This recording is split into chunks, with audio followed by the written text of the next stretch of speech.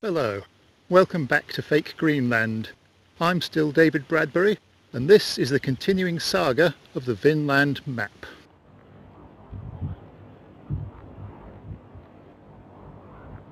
The Vinland Map continues, more than 6 decades after it was created, to fulfil its original purpose as a Schrödinger's MacGuffin, a thing which derives significance from debate about its significance. From May to September 2018, the Vinland Map is leaving the storerooms of Yale University's Beinecke Library to be exhibited at Mystic Seaport, a short journey east along the Connecticut coast. The museum's May 10 press release explicitly links its controversial history with the current debate over fake news, and takes fresh advantage of the Schrödinger's MacGuffin effect by omitting to mention that the Vinland Map controversy was, with very minor exceptions, settled years ago. More stuff from 2018 later, but first this. If you've seen part 4 of my video series, you'll know that in 1995 a small triangle of blank parchment was cut from one corner of the Vinland Map, parts of which were then incinerated for radiocarbon dating by American scientists. My first update is the happy announcement that, 2 decades later, a European team obtained permission to perform chemical analyses on a tiny fragment of parchment that was left over from the 1995 work, the sharp end of that narrow triangle. The main purpose of the analyses was to identify an unknown substance found during the 1995 dating, soaked into the sample, in which was trapped radioactive fallout from the nuclear bomb tests which were being conducted above ground by the USA, the USSR and the UK until a ban in 1963. In addition, however, the 2015 team took a very close look at the tiny scrap of parchment, which they divided into 3 pieces for different purposes. The first thing they spotted was surface contamination by tiny green and red particles.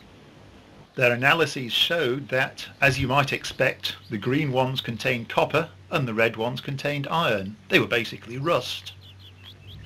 The presence of this contamination may explain why earlier analyses detected low concentrations of iron and copper in random places all over the map. Piece A was studied microscopically to determine the condition of the parchment, which was found to have suffered damage to 95% of its fibres. It was also analysed with mass spectrometry to determine what sort of animal it had come from. The answer was domesticated cattle, the overall structure indicating a calf rather than a mature animal. Piece B was washed with acetone like the dating samples back in 1995 to remove the mystery substance. Applying Fourier transform infrared spectroscopy to the washed parchment showed significant amounts of calcite on both sides, as would be expected from the standard practice of rubbing chalk dust all over a parchment sheet to prepare it for writing. The substance washed out of piece B, totalling around 12% of its mass, was found to be white and waxy or fatty. Fourier transform infrared spectroscopy identified it as glycerol monostearate, commonly known as monostearin, industrially processed from a natural source. The presence of aromatic compounds in association with the fatty substance could indicate that it was something like a moisturising cream. The team at this point performed a smart piece of due diligence, checking the Fourier transform infrared spectrum of Yellow Vinland Map ink, published in 1999 by Walter McCrone. Although McCrone's ink sample had contained calcite, it did not appear to contain detectable amounts of monostearin. The 2015 team therefore cautioned that the waxy substance was likely to be localised contamination due to handling, which would typically affect the edges of a sheet, and particularly the corners. However, they acknowledged that a result of the repair treatment performed in the period between 1950 and 1963 cannot be completely excluded. Unfortunately, the 2015 team didn't pay sufficient attention to the full history of the mystery substance. Its presence was first recognised as far back as 1967 by British museum scientists, who found it affecting the appearance of the whole parchment under multispectral imaging. If the monasterin is just localized contamination from fingers, then we need to assume that there is a second mystery chemical with similar optical properties soaked into the rest of the map but absent from this sample. As I indicated in part 6 of my video series, there is a more parsimonious explanation for the discrepancy between the McCrone and 2015 results, which relates to the very fragile state of the parchment. Heated monasterin was probably soaked into the blank parchment to strengthen it and give it extra bulk. Then, as normal, the parchment would be treated with chalk dust to provide a good writing surface. The map was then drawn on the prepared parchment with the faker's strange yellow ink. Walter McCrone specialised in ultra-micro-analysis, using a very sharp pointed tool to remove samples so small they are invisible to the naked eye. In this case, his sample would be just yellow ink with some of the underlying chalk dust. The parchment reinforcement explanation was not my idea. It was mentioned as a common practice by other British museum scientists as soon as the report of the 1995 dating was published in 2002. Repeated failures to pay attention to advice from British museum specialists have been something of a theme in the Vinland Map saga, perhaps related to its function as a Schrödinger's MacGuffin. At this point, though, I need to mention a similar failure of my own. After I had made my video series, I discovered that 2002 was not the first time the results of the 1995 tests had been professionally presented. Garman Harbottle of the 1995 team revealed them at an international conference as early as 1996. The topic was very relevant to the conference, but there are a couple of catches. First, apart from Harbottle, only 2 of the 60 or so delegates were from English-speaking countries. Second, having paid to have a copy of the conference report sent to my local library, I found that, unlike most other contributors, Harbottle had not had the text of his speech included in the report, so what was printed was just the pre-publicity. I have slightly better news on the long-forgotten Zurich copy of Yale's Speculum Historiale and Historia Tartarorum volume. It has now been fully digitised and uploaded online, so it can be compared word for word with the Yale version, which was made about a century later. One immediate benefit is the explanation of this note at the end of Yale's copy, which would most likely have been volume 6 of an 8-volume set. The Zurich copy is in 4 big fat volumes, so the note appears at the end of volume 3, where it should do. End of mystery. On the other hand, here's a small revision of the claim that the maker of the Vinland map used a slightly incorrect 1783 engraving of Andrea Bianco's 1436 world map. Here are a couple more examples of the evidence for that claim, but also evidence that the engraving may just have been used for convenience by a forger who also had access to a photographic version and used that to add 1 or 2 features missed in the engraving. I like evidence which makes me think twice. So now I'm going to spend a few minutes ranting about another video which has appeared online since I made my series. In 2016, Kirsten Siever, who had proposed over 2 decades previously that the maker of the Vinland map was a German Jesuit named Joseph Fischer, gave a speech at the Library of Congress in which she reiterated her claim. Incredibly, she gave not a hint about the mass of contrary evidence which had emerged in those 2 decades, from the discovery of the nuclear contamination to the 2013 revelations of a Spanish, not German, provenance. The reality is that we still do not know who made the map because he was almost certainly just an anonymous professional forger, working to instructions from crooked book dealer Enzo Ferrioli. As this 2016 speech seems to be the most recent public statement of Kirsten Siever's position, which I had rejected in my own first publication about the Vinland map back in 2004, I shall now attempt to refute her key claims in detail. First, a significant point she avoided in the speech. In 2012, her theory that Father Fischer made the map for himself was tested for a Smithsonian Channel documentary about the map by seeking the opinion of a forensic handwriting analyst. The expert, Robert Beyer, was more polite than encouraging. Straight away we see that Seaver may have been a victim of the familiar research problem known as confirmation bias. But now here's the key piece of evidence presented in Seaver's speech, a fragment of the Speculum Historiale which she has unfortunately been unable to find in order to compare it directly with Yale's volume. Even more unfortunately, additional details from the 1934 auction catalogue presented by Seaver in her book Maps, Myths and Men do not seem to support the theory that the German volume is from the same set as Yale's. In discussions about the 2013 discoveries by Paul Floyd, Seaver's position was that the Yale Speculum volume is not a perfect match for the one which was described in connection with the 1892 Columbus celebrations in Spain. Here's why I think not perfect is still good enough. The full descriptions found by Floyd can be seen in part 6 of my series, but here I link key points with images from the Yale volume. The most significant item in this first comparison is the blank space where the capital letter at the start of a paragraph should be. Needless to say, that is not a common situation, yet both the 1892 volume and the Yale volume suffer such a lack. The Historia Tartarorum was at the end of this volume in both the 1892 description and originally in the Yale set, but at the end of a different volume, as it happens, in the earlier set from Zurich, which I mentioned a few minutes ago. The number of leaves of parchment at first seems too small. 251 is less than Yale's 239 plus 16.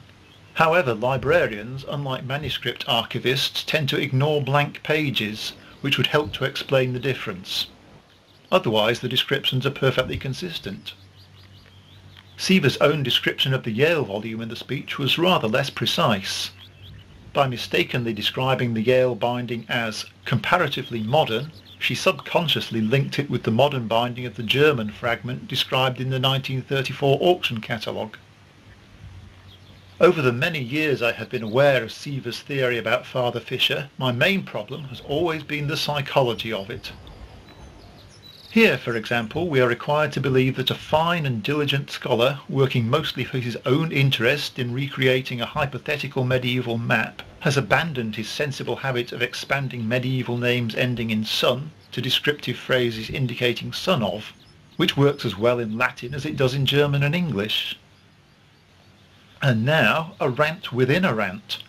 Seaver's Wintry East is just the most recent of a long line of misunderstandings of a simple two-word phrase, going all the way back to George Painter, the original translator of the Historia Tartarorum.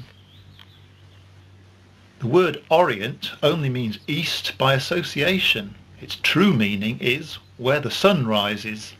Before the invention of the compass, that was simply the quick and dirty way to find east. Hence, the actual direction of Orient changes throughout the year. Experts at the 1966 Vinland Map conference were sure Painter's translation was wrong, but they weren't sure what was right, so another expert was consulted afterwards and provided the explanation illustrated here. This definition remained relatively common knowledge for centuries after the compass was invented, as shown by its inclusion in one of the most popular early modern geography textbooks. Although the author spent his career in the Netherlands, he was German by birth, which would give Father Fisher a double reason to be aware of his work, and not to misuse a phrase with a known geographical significance that had been explained with utmost clarity. In fact, if any of the experts from George Painter onward had shown a little humility and consulted the standard Latin to English dictionary, they would have seen that seasonal sunrise terms were common even in ancient Roman literature. Even worse, the map borrows the phrase from the accompanying Historia Tartarorum, where it is used to describe the situation of India, which for medieval invading armies was effectively southeast of everywhere, inaccessible except from the northwest. Returning to the main rant, here's Seaver's suggestion about Father Fisher's motivation. After his death, his map would present a sophisticated dilemma for the hated Nazis. Really? If I were a Nazi, I would mistrust the map but use it for inspiration and conduct more research on medieval writings about Vinland and the Aryan explorers of the Atlantic. In fact, as the Q&A session after the talks revealed, Even Siva seems unconvinced by this crucial aspect of her own theory, and has no plausible explanation for the 12-year gap between Fisher's death and the first documented appearance of the map. The reality seems to be that by 1957 the supply of valuable items looted during the Second World War, which had attracted smart ex-servicemen like Lawrence Whitten into the no-questions-asked used goods trade, was running low. Hence Enzo Ferrioli's need to steal from the church. Here ends the Kirsten Siva rant. Now for a shorter rant about the third historical document in Yale's Historia Tartarorum volume, which you're seeing here. No, you really are. Here it is with some contrast enhancement. Your familiarity with the standard Western alphabet should be telling you that it's a text in a European language and that it's the right way round, not a print through from text on the other side of the paper, which would be reversed. In 2013-14, a team at the University of Winnipeg, led by Michael Attas, tried using hyperspectral imaging in various wavelengths of visible and infrared radiation to make this very faint text legible. The results were pretty, but not overwhelmingly useful. Bizarrely, their initial report nowhere contains the term iron gall ink. I say bizarrely because European documents before the late 19th century were almost always written in iron gall ink, and when you bleach iron gall ink you end up with just the sort of yellow mush that is seen on the document under investigation. The best wavelengths for investigating remnants of iron gall ink are not visible, not infrared, but ultraviolet. Probably every archive in the world which holds European documents has an ultraviolet light source to help with reading faint iron gall text. If you pay close attention to the left side, you'll see that this image of the tantalizing document is not really in black and white, but in full colour. It is made from a negative probably photographed in the 1980s, and I suspect that an unadjusted print would reveal that the image has a blue cast indicating that it was lit with ultraviolet. For comparison, consider this document written with iron gall ink. Forget about the writing you can see, concentrate on that blank space near the top. When lit with ultraviolet light, the document shows a blue cast, but more importantly, in that blank space you can now see a fuzzy reverse image of the text on the other side of the document. That's how effective ultraviolet illumination is with iron gall ink. For what it's worth, I don't think imaging in any wavelength will make the mystery yellow text legible, because remnants of the bleached ink have soaked into the parchment and the contamination will respond to the same wavelengths as the text. The best hope is probably a scanning chemical analysis which may detect small but sudden changes in concentration at the edges of the original lettering. One member of the hyperspectral imaging team was Jacqueline Ollin, a long-time investigator of the Vinland Map with some strange views on iron gall ink. On ResearchGate she continues to seek scientific validation for the map, which has led her into some basic errors. Here is an argument she made in late April 2018 against the 1974 description of anatase particles in the Vinland Map ink, accompanied by the relevant extract from the 1974 paper, which in reality agrees with her but merely uses different terminology. Rhomb shapes are definitely not spherical. At this point I present an element of very serious comedy. This 1998 paper by Chin and Brewer attempted to list all possible responses to new data which challenged existing scientific understanding of a topic. Their list included 8 possibilities, from simply ignoring the data, through doubting its validity, or even just leaving it in the to-do pile hoping that somebody else would respond to it, all the way up to accepting it unreservedly and changing the theory it challenged. In 2007, as a direct consequence of the messy discussions about the Vinland Map in the early noughties, Jan Lin suggested a 9th possible response to anomalous data: uncertainty about how it should be interpreted. Lin also investigated the value of mediation in resolving such situations, which I think is an excellent idea. In reality, all data on the Vinland Map is consistent with a narrow range of scenarios based on forgery in the mid-1950s. But in some cases the published research reports need additional interpretation or mediation to make them useful. Now we go back to the future. Yale is taking advantage of the 2018 exhibition to perform new scientific tests on the Vinland Map. In a sense, this can be seen as a beneficial use of Schrödinger's MacGuffin, giving researchers the chance to try their skills on something about which a great deal is already known. I do just hope that for the DNA testing, the lab has been supplied with samples from both halves of the map. Viewers of my original series will remember that one controversy is whether the two halves, which are now separate, were ever a single piece. And finally, from the same article, a bit of fake news. It looks as if this expert was asked to provide a few off-the-cuff sound bites at a moment when he had better things to do. Had he thought for a minute or two, he would, for example, have remembered that this claim about how double-page maps are bound into books was nonsense. Here's how it's done, gluing the maps along the centrefold to a hinge which is bound into the book. This trick is very old and was even used for the Andrea Bianco Atlas of 1436, from which the Vinland Map was copied crudely by the forger.